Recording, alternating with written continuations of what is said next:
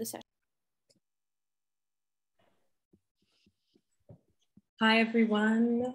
Welcome to everyone who's tuning in for the 2022 1455 Summer Festival. And for those who may be watching at a later date, welcome. My name is Jani Randawa. I am the program director of the Unicorn Authors Club, which I will speak a little bit more about later. And I'm joined today by amazing panelists, Sunu Chandy, Jen Soriano, and Lauren Taylor for our panel today, Book Deal Magic, Taking Your Unicorn to the Racetrack. I'm very excited to be here with y'all today. Thank you so much for joining us. Whoops. I've just moved on very quickly into into the slideshow. I want to share what you expect from us today during our panel. Our panel is going to be about an hour long and is going to be split into 5 parts that kind of fluidly overlap with each other. So we'll have a panel framing and a framing of the Unicorn Authors Club. We'll introduce our inimitable panelists. We'll have rapid readings, a moderated conversation, and then a very brief closing and sharing of resources together. So through a combination of readings, panelist discussion, and the link that I was just speaking to that is part of our resource sharing, we'll share resources to inspire and hopefully encourage all of those who are viewing along the sometimes arduous and winding journey toward writing a book and landing a book deal. The panelists, Sunu Chandy, Jen Soriano, and Lauren Taylor, are all members of a virtual community, the Unicorn Authors Club, and have supported one another over the past 2 years throughout the process of writing and publishing their books. Their books represent a mix of agented and non-agented manuscripts from major presses and small indie presses, as well as a mix of genres. Their work spans poetry, essay, and practical nonfiction. So before we move forward, if viewers have any questions about this panel or questions for the panelists, please feel free to email me, Jani, at hello@unicornauthors.club. This email address can be found at the bottom of these slides that I'll share in light gray text. So before we dig into our panel, I want to frame what the Unicorn Authors Club is. What is the Unicorn Authors Club? The Unicorn Authors Club is a virtual community with a mission to holistically support BIPOC and dedicatedly allied authors in finishing their book projects.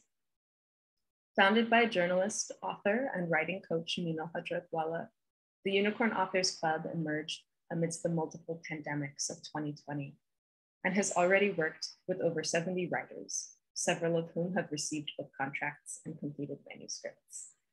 3 of those authors are here with us today. On a personal level, I started with the Unicorn Authors Club as community facilitator, opening Zoom rooms for writers to check in and co-write with each other. And there I had the privilege of hanging out with and learning from the wisdom of our wonderful panelists. Now as program director of the Unicorn Authors Club, I'm honored to be a representative of our community and to moderate our panel today. And you can learn more about the club, who we are, and how we support our authors at www.unicornauthors.club/ourstory. So now I will begin framing our panel today, Book Deal Magic, Taking Your Unicorn to the Racetrack. The publishing industry can feel like a racetrack. I just want to share that I'm reading kind of a script. So if it seems very wooden, that's just my terrible performance. But this is kind of the script that we have and how we'll be framing our conversation today. So the publishing industry can feel like a racetrack in which writers are prize horses engaged in sweaty competition. There are clear winners and losers, and owners and onlookers gamble on who will make it big. For racialized and otherwise marginalized authors, too often this manifests as a scarcity model where we are pitted against one another, with rejections framed as we already have one of quote unquote those on our list. There's a quota system. But the creative process, we feel, is better served not by trying to game the system. Writers write better when cultivating their own unique vision, strengths, story, and voice. And I personally believe writers write better and build better literary community when they're actively considering how their writing and their processes engage in anti-racist, gender-affirming, and decolonial modalities. The panelists here are deeply engaged in that work and have successfully crossed over, and will share wisdom about what happens when, as writers deeply engaged also in internal work throughout this process, how they made it into the submissions and publishing side of this process. Some other framing questions that we are considering in this time together is, how can we as authors encourage our diverse community to lift and support each other up, rather than succumb to a scarcity model and really be in that race together that I was speaking to at the beginning? What happens when you take your uniform to the racetrack? How are we actually disrupting the racetrack to transform it into a collective relay or a frolicking unicorn party instead? So I'm going to begin now by introducing our panelists, who, as I said before, are inimitable and whose bios are so rich and so long that they couldn't fit on a slide. So you'll see some bullet points here. We'll begin with Sunu. Sunu P. Chandy won the 2021 Terry J. Cox Poetry Award from Regal House for her debut collection, My Dear Comrades, forthcoming in 2023. Sunu is a social justice activist through her work as a civil rights attorney and a poet. She is the daughter of immigrants from Kerala, India, and currently lives in Washington, D.C. with her family. She serves as the legal director for the National Women's Law Center and leads litigation and provides guidance on policy work in the areas of workplace justice and LGBTQ rights. She serves on the board of the Transgender Law Center and was included as one of the 2021 Queer Women of Washington. Sunu is a graduate of Northeastern Law School and Earlham College, where she majored in women's studies and peace and global studies.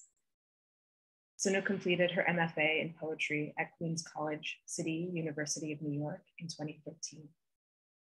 Sunu's work can be found in publications including Asian American Literary Review, Beltway Poetry Quarterly, Poets on Adoption, Split This Rock's online social justice database, The Quarry, and in anthologies including The Penguin Book of Indian Poets, The Long Devotion, Poets Writing Motherhood, and This Bridge We Call Home, Radical Visions for Transformation. You can connect with Sunu on Twitter @SunuChan. Our next panelist is Jen Soriano. Jen Soriano is a Filipinx-American writer, performer, and social movement strategist living on Duwamish territory in Seattle. She is the author of Nervous Essays, a collection that uses personal experiences as a window into the science of how trauma becomes embodied, transmitted, and transformed over generations. It is her first book and is forthcoming from HarperCollins Amistad in 2023. Jen is also the author of the chapbook Making the Tongue Dry, which was a finalist for the Cut Bank, Newfound, and Gazing Grain chapbook prizes. Melissa Febos has called Jen's work powerful and luminous, and chose her essay Unbroken Water as winner of the 2019 Penelope C. Niven Prize from the Center for Women Writers. Aisha Sabatini Sloan chose her essay Warfire as winner of the 2019 Fugue Prose Prize, calling her work vivid and cinematic. Jen was a prose finalist in the 2019 Plowshares Emerging Writers Contest, a poet in residence with Washington Physicians for Social Responsibility, and has received fellowships from the Vermont Studio Center, Hugo House, and Jack Jones Literary Arts Retreat. Jen is also the author of Multiplicity from the Margins, published by Essay, a journal of nonfiction studies, which explores the potential of intersectional form to disrupt oppressive narratives and expand narrow worldviews. Jen holds a BA in History and Science from Harvard and an MFA from the Rainier Writing Workshop at Pacific Lutheran University. She wants whatever you are eating now and would love to connect on Instagram at Jen Soriano Writes or on Twitter at Lions Write.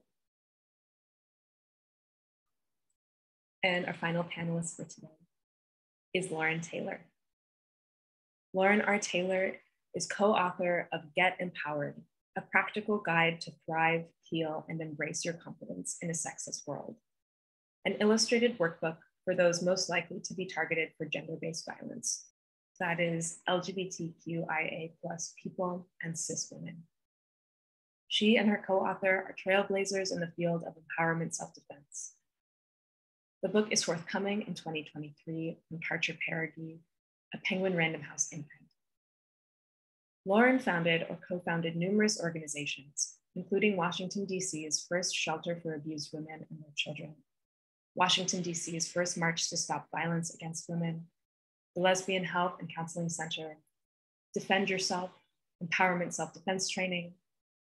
For those, oops, I've lost my place. Give me one second. Sorry about that. So Lauren has also founded Defend Yourself, Empowered Self-Defense Training for those targeted for gender-based violence, the Professional Development Conference for Empowerment Self-Defense Practitioners, Safe Bars, Active Bystander Training for those who work in alcohol-serving establishments, the National Street Harassment Hotline, and the Empowerment Self-Defense Alliance. Her writing has appeared in the Washington Post, Ms. Magazine, and elsewhere. When she's not training the resistance, Lauren is usually cuddling with her cats, meditating, hiking, or making collage. You can connect with her at www.laurenrosetaylor.com, where you'll also find all of her socials. Wow. I just want to say that there's so much transformative work that you were all engaged in and have pointed out in your bios. And I'm just so honored to be here with all of you today. And your work is deeply urgent, needed right now in this current cultural moment in the United States in particular. And so before we move into our conversation, we're going to have a rapid reading section. So we'll begin our rapid readings. We'll start with Jen, move to Sunu, and conclude with Lauren. Jen, would you like to start us off? Yes, thank you, Johnny. So I'm going to read something from my chapbook, which is also going to be in a different version, the opening essay to my forthcoming collection called Nervous. So it's an excerpt from an essay called A Brief History for Pain. And it's an excerpt that I'll describe as pro-control over our own uteruses, however you say that word. 2013 AD. I am waiting patiently for the doctor to say something. She moves her reading glasses to the precipice of her nose and examines the gray film at arm's length. Silence. She shifts in her chair, flicks her hand so the film goes thwack, and moves it upward towards a sickly fluorescent light. Your uterus is tipped, she says. And see this? She points her pen at a cloudy curved line. That's your fallopian tube. But where is your ovary? It must be hiding behind your uterus. And see the other one? The other tube is like a slinky. My husband looks at me like he's afraid I might faint. Instead, I bow my head to suppress a chuckle. Leave it to the fertility doctor to discover what I had long suspected. Something was amiss in my womb. I smile because it's amusing to learn there's so much interesting activity down there. The fallopian tubes contorting like acrobats, the ovaries and the uterus playing hide and seek. I'm entertained by the thought of my reproductive organs performing a three-ring circus, since that area of my body, the life-giving viscera, the motherly matrix of me, has always felt comatose, near dead. I'll pass it on to Sunu. Thank you. So beautiful. We are doing this panel in really just the few days after the court's decision in Dobbs and overturning Roe. And so I actually picked a poem, a short poem. I'm going to read two short poems. One is called Rebuilding Efforts. Rebuilding Efforts. I wore a black Kurta shirt with blue jeans and black boots. I wore no jewelry. It was the first time I had ventured into social after all that solitude. I had wanted to talk to no one, just wanted to sit by Shalini, and so I sat and breathed in 3 times for each in-breath. The dancers fused the modern with the classical Indian, and I was distracted by a few moments of color, movement, after so much sitting at home. I avoided speaking to everyone but the lead dancer's mother, visiting from Arizona. Is this how the first outing felt for you? The first after a death, job loss, breakup, or your own specific kind of despair? When did NYC begin again after 9/11? Do you remember what you wore on that night? I decided to read that poem because I think many of us are still in a state of like shock and mourning together. And I think for many of us, it may trigger or remind us of other moments. And this poem was actually after many, many years of miscarriages and fertility struggles. And so it was one rebuilding, and we will all go through so many. And if we're lucky, we'll have community. And the second poem is also Things I Didn't Know I Loved. The stack of books always staring me down. Watching the children's movie, not once, but twice. An ex-friend reaching out, even though we will not connect. The memory of Sapna on top of the sadness. Watching the evening world news with my daughter. Her crush on the anchorman. Routinely wearing pajama bottoms for big meetings during the pandemic. Tennis drills outside at age 48. Age 48. Middle management. Pistachio ice cream. Glitter nail polish, but only if the glitter is gold. Kritika's borrowed choker necklace to go with the Salwar kameez. Quarantine. Chatting with Jeffrey all night long after borrowing his 10 CDs. Still holding on to my many cousins who missed my wedding. The garden in Fort Greene. Planting flowers. Learning about mulch from Oza. Chatting in the basement, doing laundry side by side with that landlord's wife.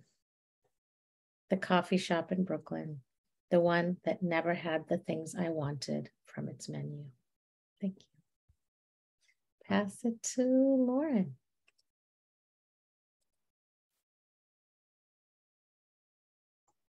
Thank you, Sunu and Jen.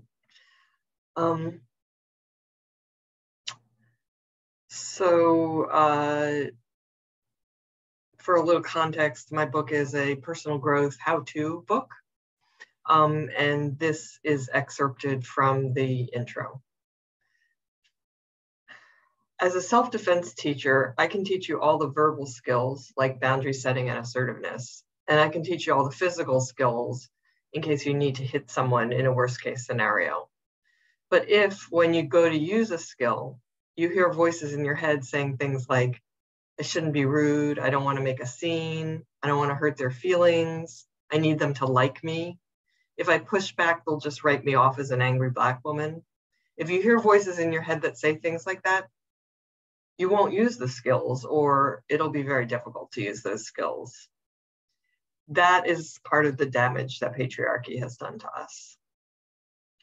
Get Empowered, that's the name of the book, Get Empowered will help you dismantle your internal barriers to resisting, to speaking up, to protecting yourself.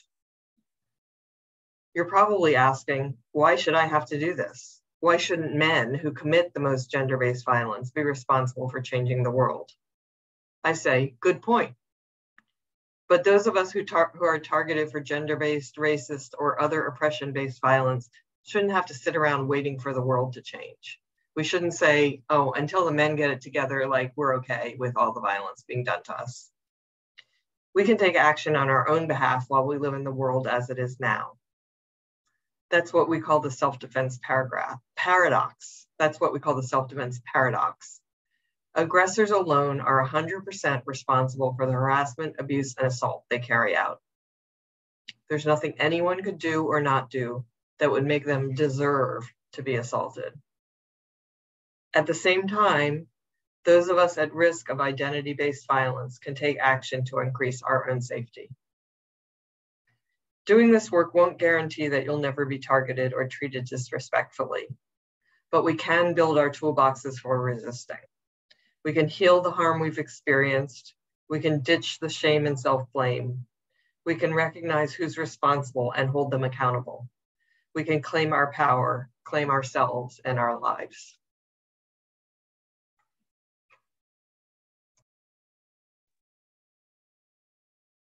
Lauren, Jen, Sumi, thank you so much for your readings. Also, just want to shout out, as someone who has taken a Defend Yourself class that one of Lauren's many organizations, I can say that it has been already transformative, and it was just one class. And I think reading any of our panelists' work is going to be part of this transformative experience. And so I want to open the space now for your voices to really go through and discuss with us kind of 3 different sections of the experience of writing the seeds of the books, moving them into, I guess, the publication process, and then the completion process as well. And so the 3 kind of areas that we'll be talking about are history of your work, history of your ideas and your processes, and then we'll move into kind of the element of surprise within that time frame. And then we will kind of close our discussion with wisdom, although wisdom is a thread throughout what we'll all be talking about. So give me one moment to do a tech thing and share my screen again. And I would love if y'all could let me know when you can see my screen. Can you see it now? Beautiful. All right. And how about now? Thank you. Awesome. So we're going to begin with this kind of framing area of history. So we have 3 questions that we'll be exploring today. How long were you working on your books? What iterations did they go through before they crystallized into the version that you have now? What kind of support was important for you to have along the way? And how did your book deal come about? What felt like a slog and what felt like a specific kind of alignment and series of kind of magical events?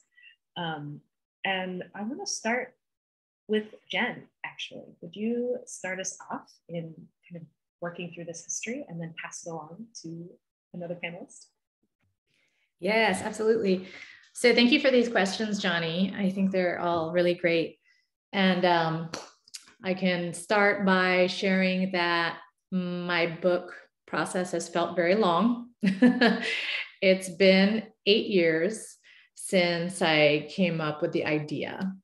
I can remember that because I basically started working on it when my first and only child was born. So this book gestation process it's growing as he grows. So 8 years from the idea to then starting to write it about 3 years later. And that was as my MFA thesis. So I basically had probably the draft of what became half of the manuscript about 3 years in. And then based on that draft, I actually did a proposal. So, I think a lot of people ask for nonfiction books, do you do a proposal, or do you just do the whole thing and then send in the manuscript when you want to pitch agents and when you want to go on submission to publishers? And honestly, the answer is it depends. And not on purpose, I kind of went through all the iterations. I had a full draft first, and then I did a book proposal. And then I did a second book proposal that was radically different from the first book proposal. And this, by the way, was already about 7 years into the process. And it was through that second book proposal that I got a deal. And so since that book proposal, I've been writing like mad to try to actually finish what would be kind of, in some ways, the second full version of the book, but in other ways, like the 1,000th and second full version of the book, if you count all the revisions along the way. So crystallized, I'm still waiting for it to crystallize. And Lauren and I were having this conversation before we got on to the recording about when do you really ever feel like it's done? And I, am in the home stretch of, the official process. My manuscript is due in October of this year. And I definitely feel like it's taking more and more shape. We'll see when I turn it in if I actually feel like it's crystallized or not. The other thing I'll say before passing it on is that along the way in those 8 years, the amount of support that I've had has been gargantuan and tremendous, and just has made all the difference between me being able to finish this process and me giving up several times along the way. And my acknowledgement section is going to be book length.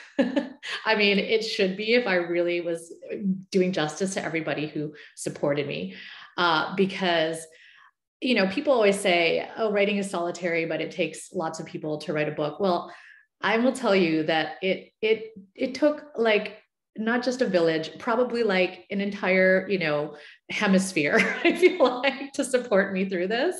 And to be a bit more concrete about that, I relied a lot on friends who were turned into editors, friends who were turned into emotional support people, but also formal support groups or institutions like the Unicorn Club.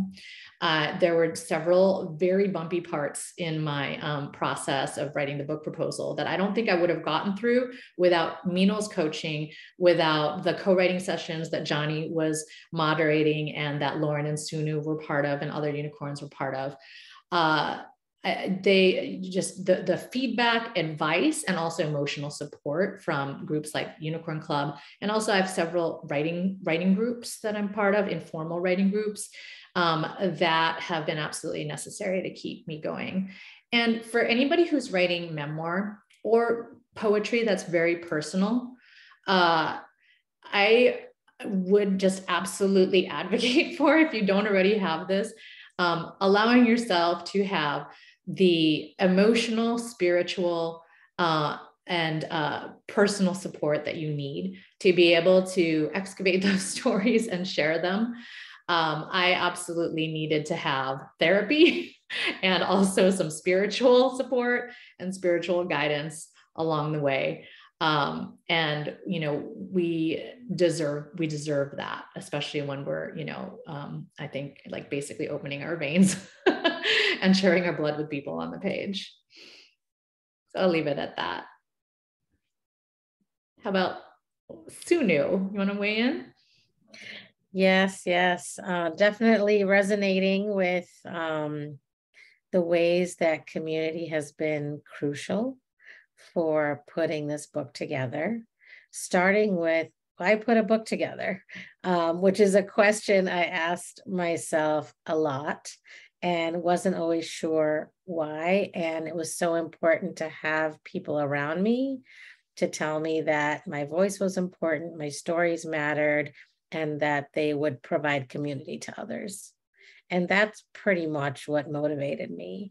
Poetry is its own special area, and it's often, many people write poems, but to think about, putting them out into the world so that other people can read them, not just the people is a big decision, particularly if they're personal in nature.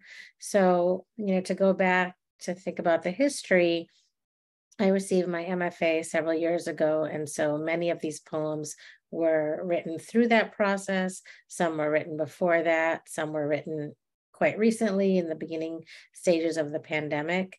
And it was so important to have the unicorn authors for emotional support for sure, but also just for conversations around how do you figure out what order makes sense, or which poems work well near each other, or even the first question of which of these 100 poems should even be in a book, and how do you go about the selecting of that if you don't just have one theme or one story to tell. And so Mina was incredibly helpful, and those conversations were very, very important, those coaching sessions that were mentioned. And in terms of other support, just having poet friends and writer friends inside and outside of the unicorn authors who encouraged me.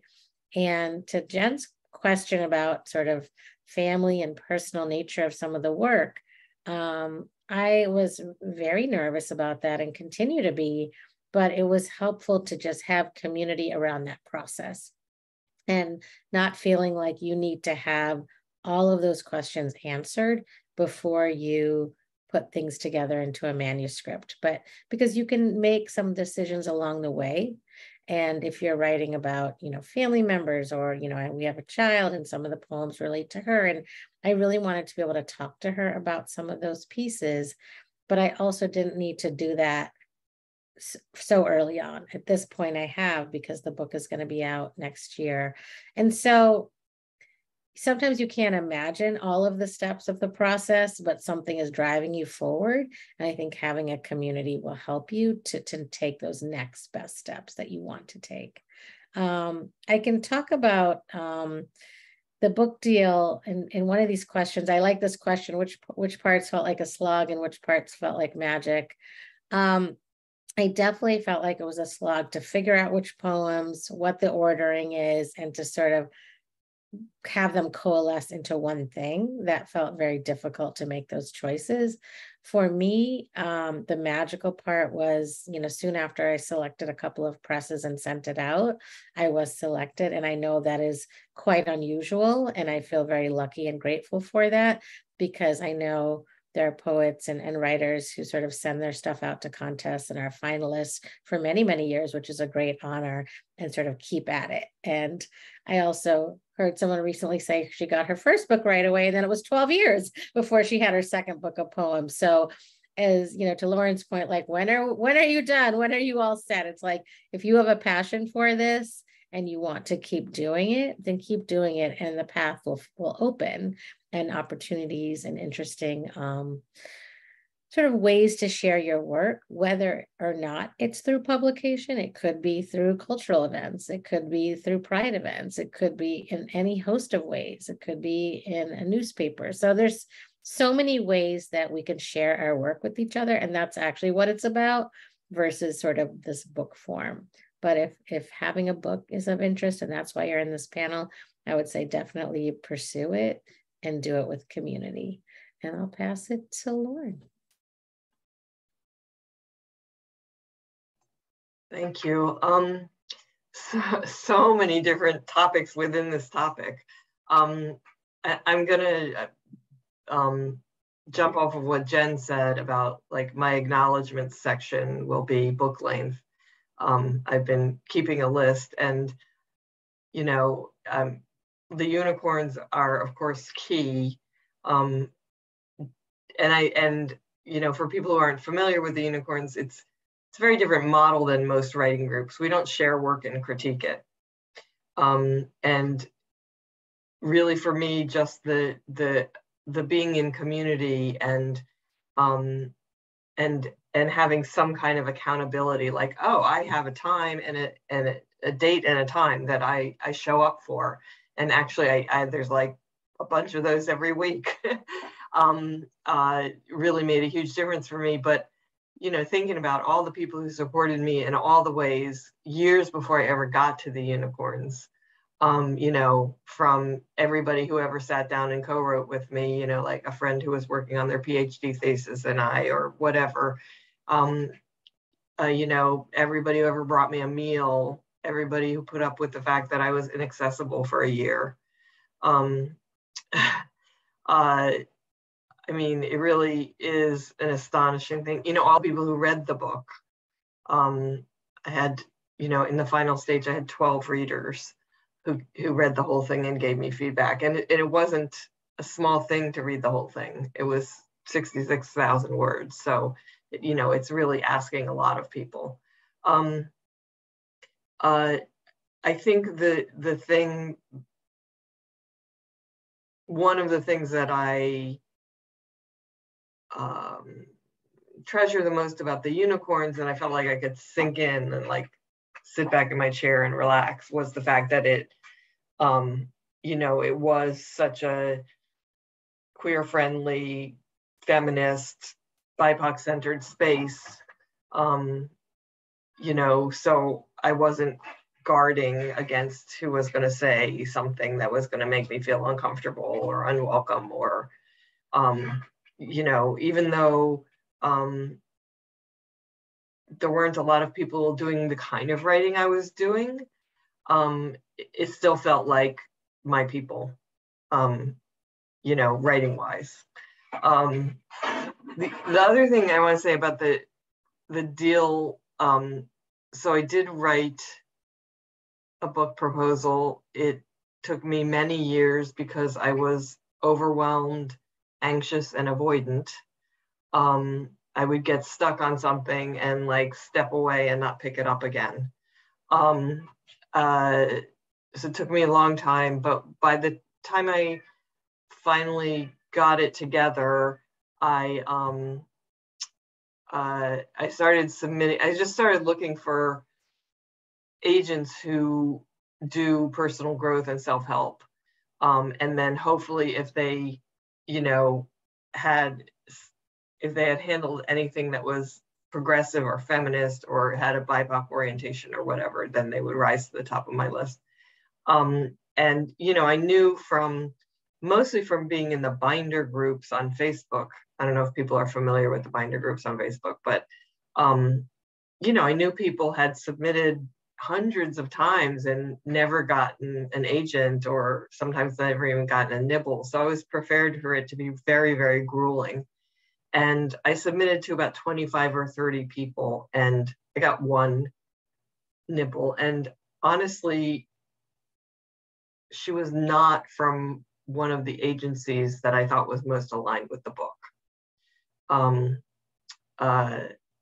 But she was so excited about the book. And I thought that counts for everything, right?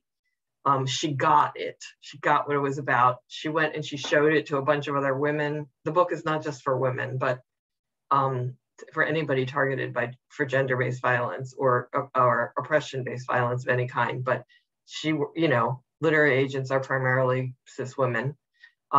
She went and showed it to other people in her office and came back telling me that people were crying reading the proposal. So I was like, that kind of enthusiasm is worth a lot, because, you know, it's her job to shop the book.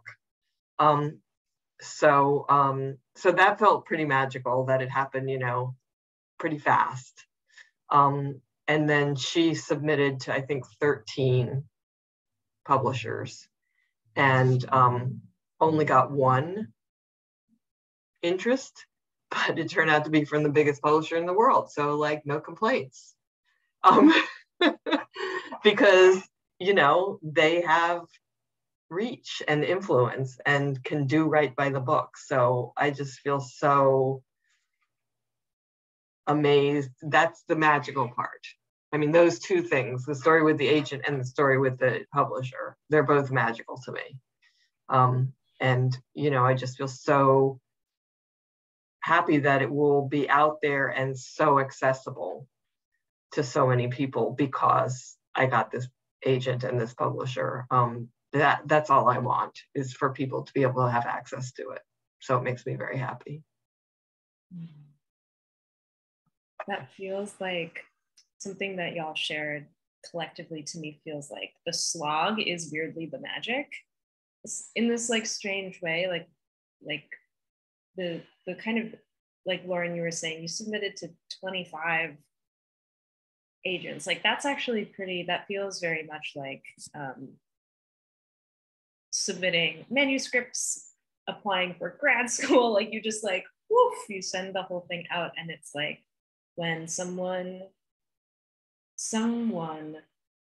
has heard that call that your language is reaching for, someone grips the hand. And that is like what makes all the difference, because then it can be shared and all of that can just like concentric out and flow out. But it really does feel like that the kind of efforting really is so a part of that magic at the same time, and how we grow through that slog and through that effort. It's in a certain way, so much of that work is like internal, which I think is kind of part of this next question that I want to kind of move into, which is the elements of surprise. And I think, we can talk a little bit, these are huge questions in a certain way. So, and I also want to be mindful of our time. We have one more space of questioning after this. But the questions that we have here on surprise are: what surprised you about working on your book through the pandemic within the context of a community of other anti-racist, pro-social justice authors committed to finishing their books? Which I think you all touched on a bit in the last question. So maybe related to that, but more kind of centering on the second question, we can discuss, what do you wish you'd known at the beginning of your book writing process? I'm thinking about the magic and the efforting and those alignments, but I'm curious and wondering if, Sunu, if you want to start us off. Yeah, there's so many pieces to the puzzle, I would say. And one thing that surprised me was the length of time and the number of steps, because I won a contest a year ago now. It was last spring. And the book is not going to be out into the world until next March. March 28th is the publication date. And so it's literally a 2-year process for Regal House Press. And they have a very coordinated and organized system. I've been really impressed with this indie press. And there's many, many stages.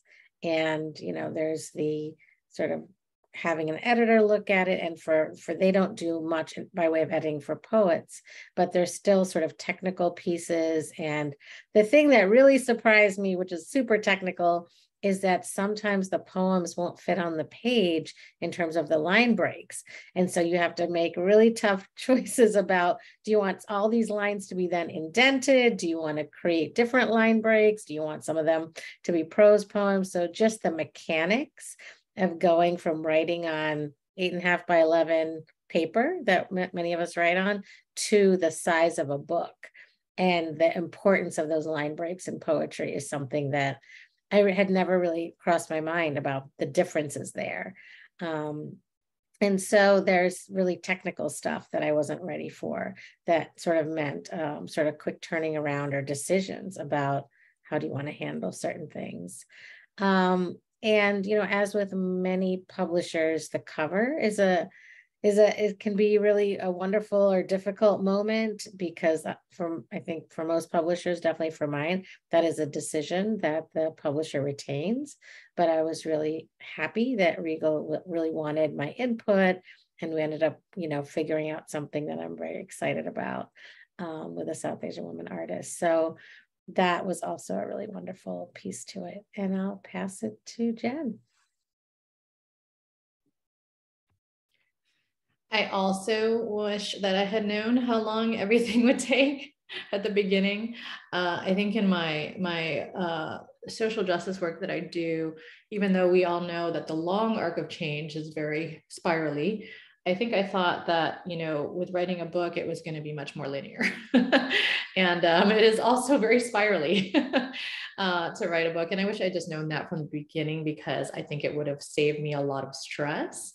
It would have lifted some of the expectations off of myself that I put on myself to just kind of get it right after I put in a certain amount of work.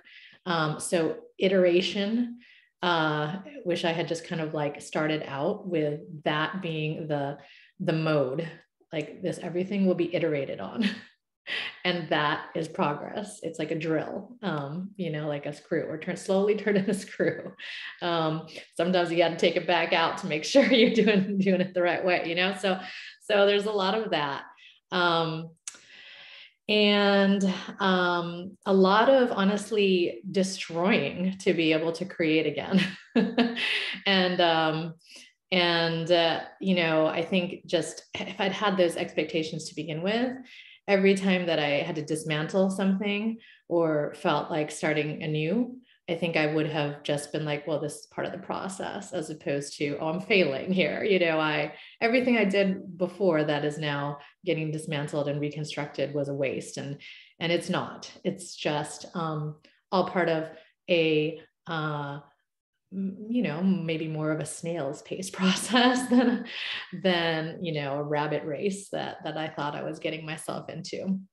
So I'm trying to soak in it now, right? Like that's a surprise, trying to soak in it.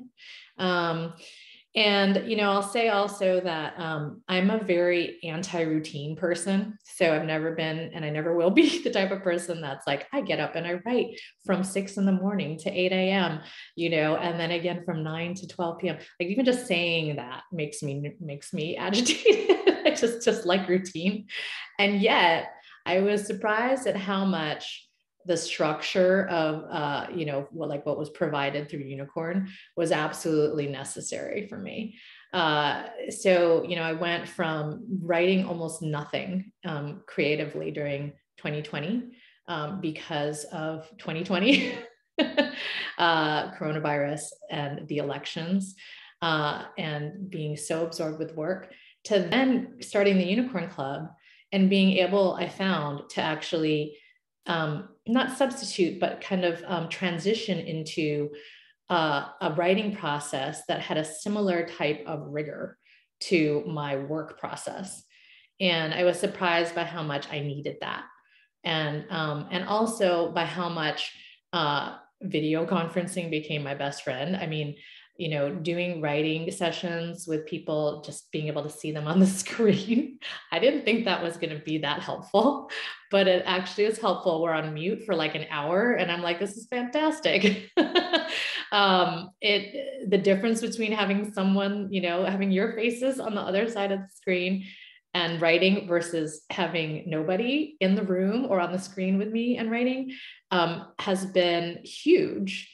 And just the knowing that there is somebody on the other side that's also wrestling with words has been motivating and has been, you know, provided a sense of solidarity that that's helped me get to this point. What do you think, Lauren? I really want to echo that last thing. Like, you know, just having, you know, it's not even accountability, because we don't, in Unicorns, we don't hold each other accountable, but just having other people to show up for and with made a huge difference. And, you know, the fact that there were other people on the screen, and sometimes I would go and there would not be other people on the screen, and yet still, because it was a scheduled time, I did it. You know, so it was very interesting. Another interesting wrinkle was, and a friend pointed this out to me partway through, is like, so I had a very tight deadline for my book, and you know, it meant that basically the way I made it work for me, and everybody is different, but the way I made it work for me was like, I could do my work, I could do my writing stuff, but anything else besides like sleep, eat, brush my teeth, I couldn't do unless it was walking, because I needed to move. So if like anybody wanted to have a conversation with me or visit or whatever, they had to be willing to go on a walk with me. And a friend pointed out to me partway through the year, like, if you're ever going to be like trapped inside a book writing process or any kind of, you know, intensive like this, like the pandemic was a good time to do it, because I wasn't missing a lot. You know, I wasn't missing gatherings and theater and movies and restaurants and whatever else I might have been doing had we not had a pandemic. So that put a nice frame on it for me, of like, oh yeah, I can just stay home. This feels like a really perfect kind of segue into advice and wisdom, actually, a little bit, which is our third framing question. And for the kind of, just for timing's sake, I'm wondering if we can speak, since we've really shared a lot about support, the emotional journey of how we reach out to people, what kind of boundaries we put around our time and our emotional needs. We've kind of talked a lot about that through this panel. So I'm wondering if we can kind of center this conversation on the second question here, which is that two of you do have agents, and what advice do you have for authors who may be just entering the writer-agent relationship? And Sunu, I want to also kind of invite you into this conversation too, around, you know, what's kind of, what are you feeling like in your relationship with the press? What kind of experience, what wisdom do you have to share around that? But let's start, Lauren, with you, and then maybe we can say Lauren, Jen, and Sunu, and then we will begin to place together.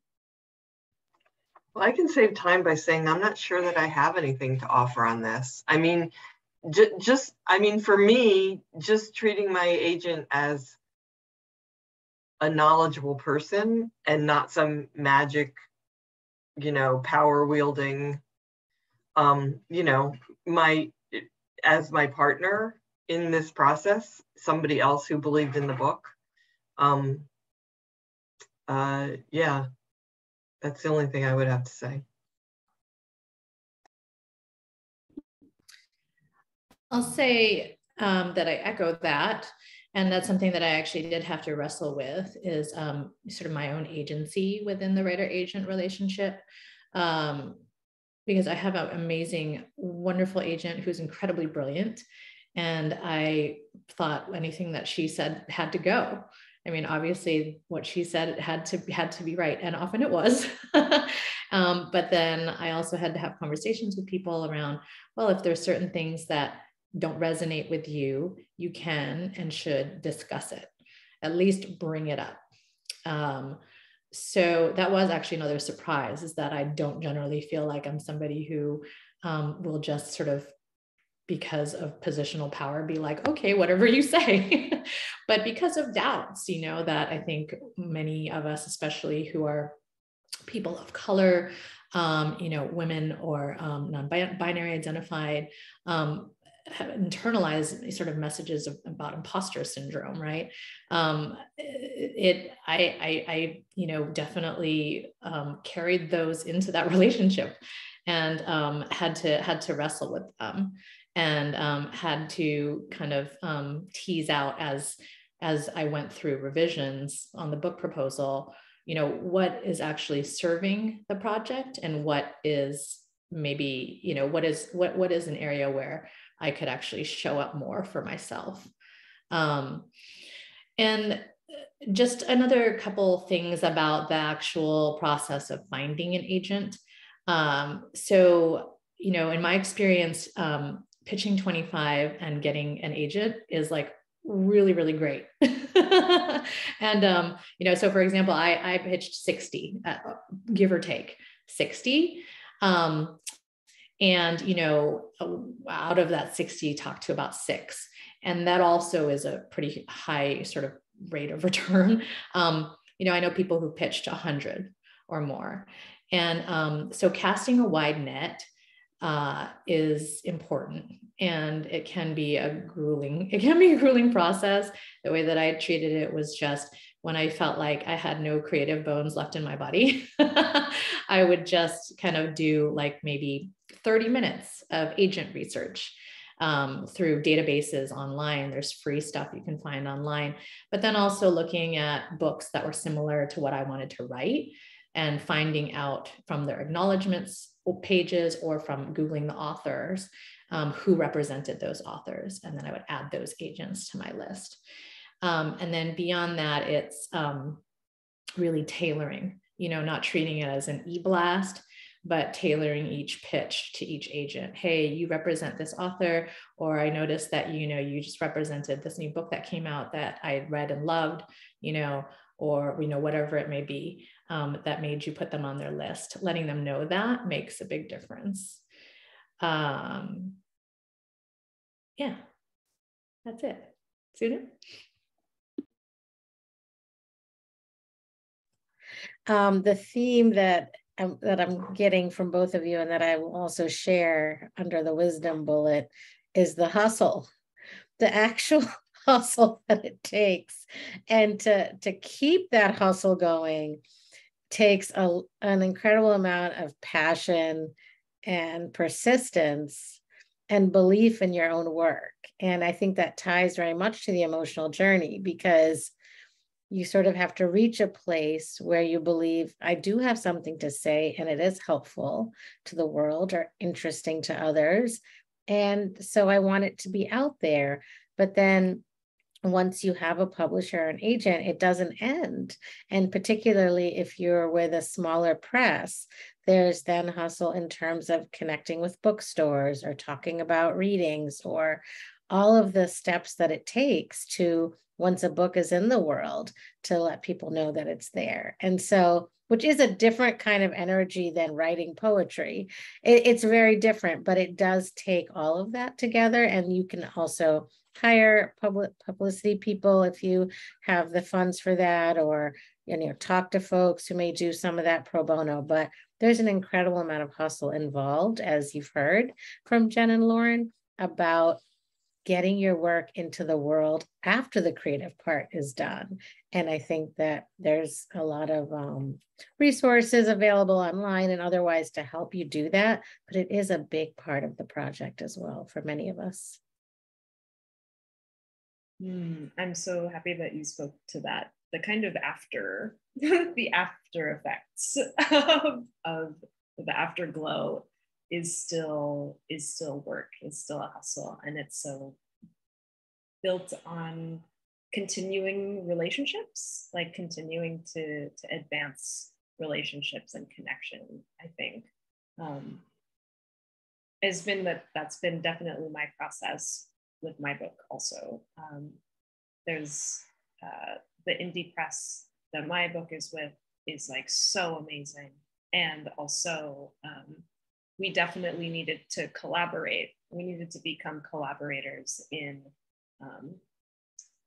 sharing the work with bookstores, with other writers who maybe we wanted to talk readings with. And so I think something else that y'all have all touched on is that collaborative energy. And for me, and this will be like the last thing that I say, which is like, for me, I feel like that collaborative energy kind of helps, it becomes its own resource. I feel like I'm resourced by the relationships that we continue to kind of build and grow, and also kind of seeing my community members, the three of you, doing such amazing work in the world and continuing to be agents in your own book process, and also continuing to like do this amazing social justice work. I feel like I can continue the path to putting this writing into the world and believing in it because of that kind of like kinetic energy. So that I just want to give y'all a shout out for this amazing wisdom and this deeply enriching conversation today. We're at the point of closing, And so this is kind of our closing page. I want to just say thank you so much, Lauren, Jen, Sunu, for joining today and for sharing your words, your time with us. It's a joy and a pleasure, as always, to be with you in conversation and to hear your experiences and share in this courageous community with all of you. Thank you so much for all of your time and for sharing your magic with us. Before we sign off, I want to invite you to follow this link on the page, maybe take a screenshot of this page in particular, the share screen. The final kind of resource that we at Unicorn Authors Club want to share is a publishing primer. So it has it's a PDF, and it's basically a download of a lot of the things that you have heard today, step-by-step information about book proposals, about finding agents, and a lot of the other pieces that we discussed today. So you can follow this link. It's https://bit.ly/1455 unicorn. So again, definitely take a screenshot of this page if you want to remember the link, but you can always email us at hello@unicornauthors.club. And we'll give you this link. And also want to invite y'all to connect with our panelists on social media, follow what they're up to, get hype about their books. Definitely put them on your to purchase pre-order lists. These are books that I personally am going to just cherish having in my library, and I know I will be returning to again and again when I need a hand to hold in this chaotic, kind of terrible world. But I look to all of you for inspiration and care in that space. So again, before we close, I want to just share, when you do type in this link for the publishing primer, it will the page will ask you to enter your email address. If you all are like, what is this link? What's happening? You'll be asked to enter your email address, and for full disclosure, it will sign you up to the very occasional Unicorn Authors Club newsletter before you're redirected to getting the publishing primer download. Just wanted to give you all heads up about what's to come when you enter the URL. So again, thank you all so much, Lauren, Jen, Sunu. Any final words before we close? Thank you so much for making this happen, Johnny, and for including me. Yeah, I echo the thanks and gratitude, and echo what Jen said about sort of speak up about your voice in the process and your thoughts about what your book needs to be, because I've also had those experiences work out surprisingly when I did that. So I wanted to +1 that. And I'll just add that we need everybody's stories. So no scarcity models around storytelling. We need all your stories. And Johnny, I also wanted to say thank you, and also prop up Johnny's book that you can find, and it's out and about. And I'm glad you talked a little bit about your process as well. Thank you all so much. All right, we'll be ending the recording now. Hope you all who are watching have a beautiful rest of your days or your evenings, whatever time zone you're